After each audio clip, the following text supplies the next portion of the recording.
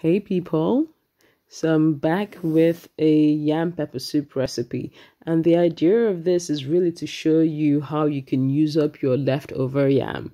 So with my leftover yam, I tend to chop them up and then freeze them. So when I'm ready to cook them, I just bring water to a boil and I throw in my frozen yam straight in, cover the pot and give it about 10 to 15 minutes to soften.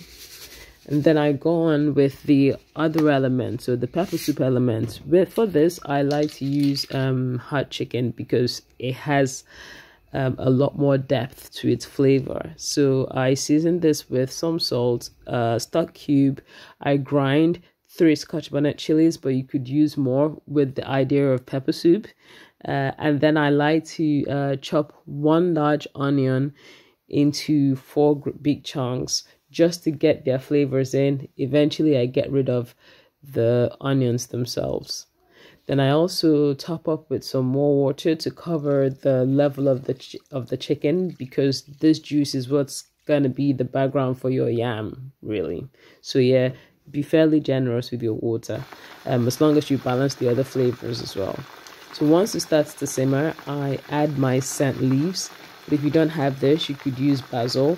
This adds a different dimension of flavor as well. I also add a teaspoon of black peppercorns, again for their flavor. And then cover the pot again and just let it boil until your chicken has softened. You kind of know your chicken is getting ready when your onions have changed color a lot of oil has come afloat. You could also taste the chicken to be sure that it has softened. And then for the yam, you want to poke holes through it with a fork. And once they're going through fairly easily, you know your yam is ready to eat. So then I go on and I serve. This you can have at any time of the year, but you have a higher appreciation for this in winter. Thanks for watching and enjoy.